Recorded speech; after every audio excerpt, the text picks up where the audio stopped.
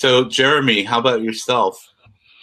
One of the most interesting things that I really liked about attending the event was seeing everybody's lower body because we only get to see this piece up. It was really interesting to see what people actually look like. Oh my gosh.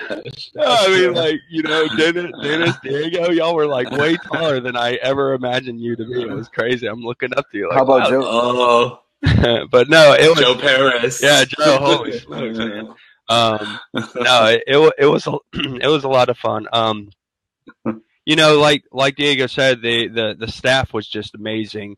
Even the top people, Dennis and Aaron and Gregory, they all just were so approachable. They didn't have this. Dennis was out during the right before the gala, having drinks and joking around, cutting up with people, and you could talk to him. It wasn't this air of like, we created this, and you work for us, and some type of corporate regime. So it felt more like a community.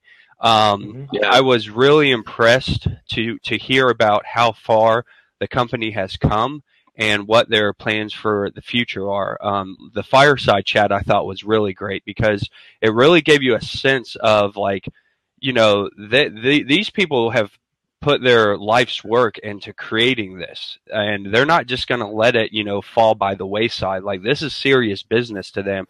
If you hear where the company started, where it came from, the struggles they had to go to get it to happen, you really start to understand that, the things that they are doing, the policies they're implementing, they're in it for the long time. As y'all said, they're in it to make this thing work, and they're not just, looking at data and just randomly choosing choices and options, just for the heck of it.